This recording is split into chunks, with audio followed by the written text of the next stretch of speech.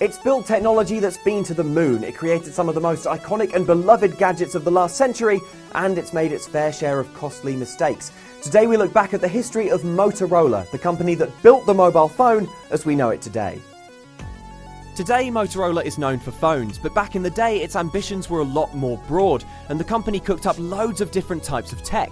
Motorola made TVs at a time when television was only just becoming popular, it made pagers for hospitals, and it was Motorola's radio technology that relayed Neil Armstrong's first words from the moon landing. It's one small step for man. That was 1969, but the good times didn't stop rolling.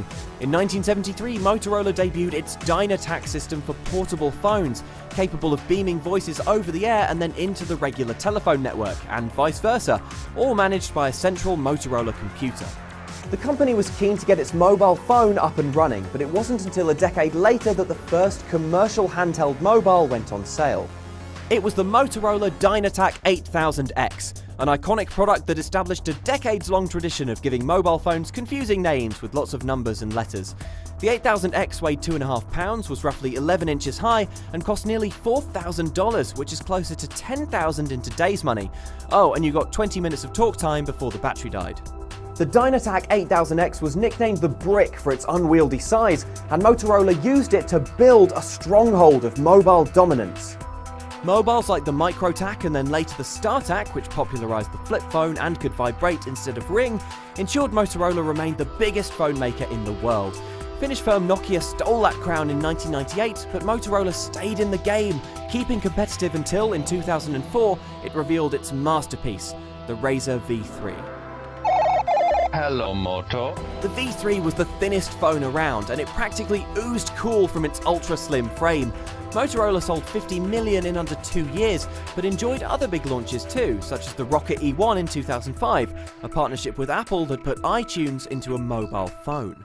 Trouble was, the Rocket wasn't very good. It was slow, you could only store 100 songs, and it didn't look that nice.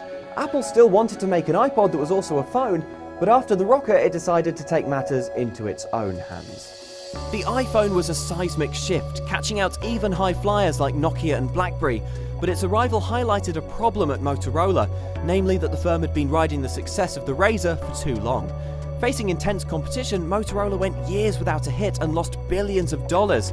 Despite eventually getting its act together and producing some of the coolest early Android phones and making some neat advancements in battery technology, 2011 saw the company split in two, with the phone-making part soon purchased by Google, then sold again in 2014, this time to Chinese tech company Lenovo.